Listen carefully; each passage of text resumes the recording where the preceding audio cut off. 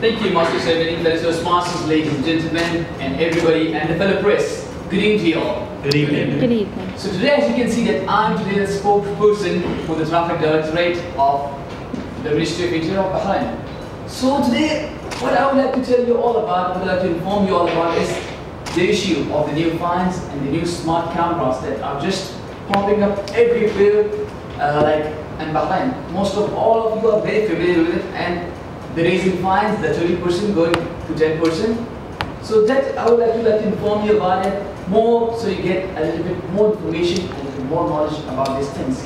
Motorists these days, they all have given a clear warning that follow the rules or face strict penalties. Many drivers will have already noticed that the number of traffic cameras popping around all around Bahrain and the number of fines raising is because of a reason.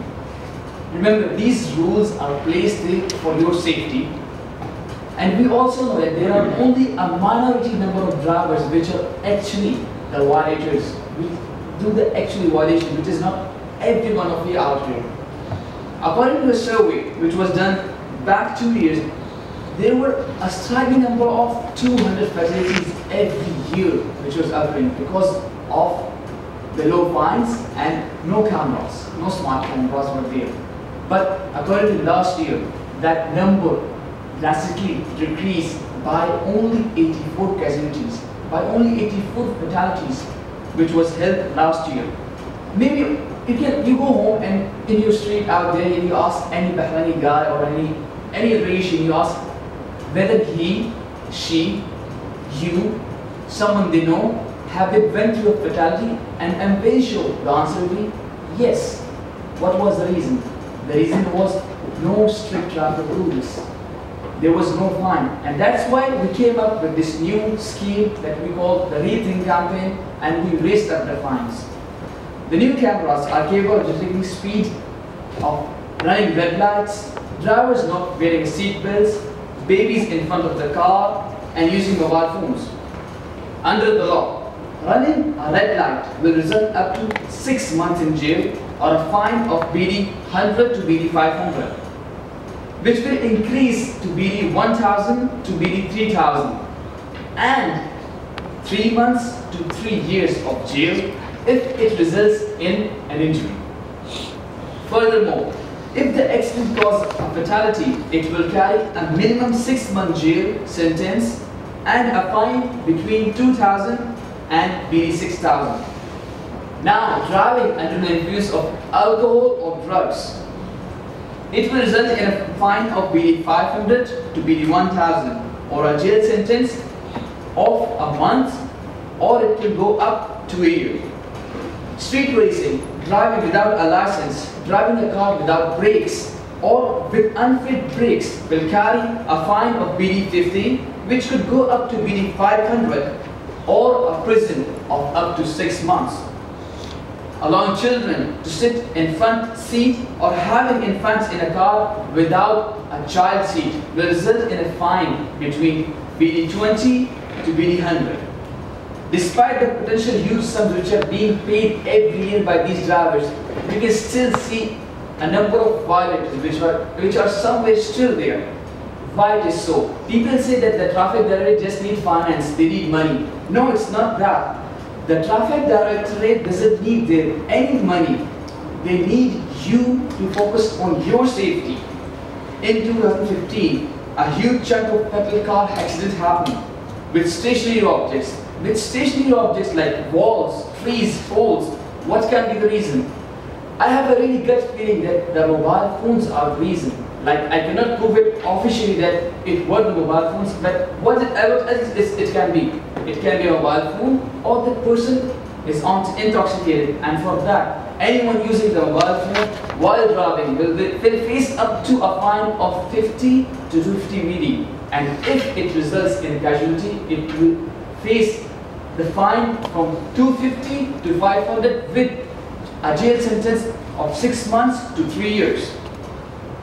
It is estimated around that the world that within 30 seconds of using your mobile phone while driving your car, you can actually cover the length of a football pitch. we have introduced a campaign, the Rethink campaign. I would really urge all of you out there, all of those young drivers, all of you who have just got their license, to go to this campaign and to learn more about the new traffic rules and to learn more about the traffic safety. With this, I would like to open the hall for any questions. First. Okay, one by one. Let's start with the right. Thank you, official from General Directorate of Traffic. First of all, yes, you're right with all the presentation you have done. But one thing, don't you think that the way you introduce 30%, if you go over speed 30% in 2015, you were supposed to do the same for 10%. Don't you think it's too late? I myself is having 350 Bahraini dinar to pay for overspeeding itself. It's too late, I believe, from Traffic Directorate. They have decreased from 30% to 10% without informing the public. So all the audience who is going crazy about it, I believe they're all right with their points that you should have introduced and told us before all these things, not after implementing. What do you have to say for that? A very good point or something, a very good word by your name, sir? My name is Ahmed. From which news? BBC. BBC. BBC Bahrain. BBC Bahrain, Ahmed. It is a very good point raised by you, Mr. Ahmed. We really think forward on this that we should actually be somewhere advertising more about this 30 to 10%. But for your 350 BD, you have to pay it, but don't do any violations, but you still have to pay it like you did the 350 and you have to pay it. But for the new rules that you said, that 30 to 10%, we are still rethinking over it and we will do let you soon that what we will do about these new rules. It is still not implemented. We just told you that we will decrease it, but it's still not implemented. The fines which are with you, the last year, you have to pay. Yes, it's done with you. Yes. Yes. Your good name, ma'am? Mary. From which you sell? Al Jazeera. Al Jazeera. Mari from Al Jazeera. India? Times of India. Yes, Al Jazeera, India. Thank you, dear official from the General Traffic Directorate. Don't you think that it is not fair when you announce that 6-month jail is for those people who cross the red signal, as the amber signal in Bahrain is of no use. It changes within 1 second. Your comments, please.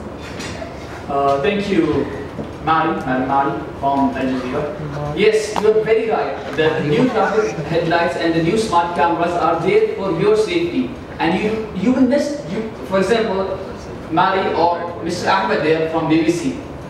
That guy who crossed the red light signal, he won't be given the fine or the jail just once.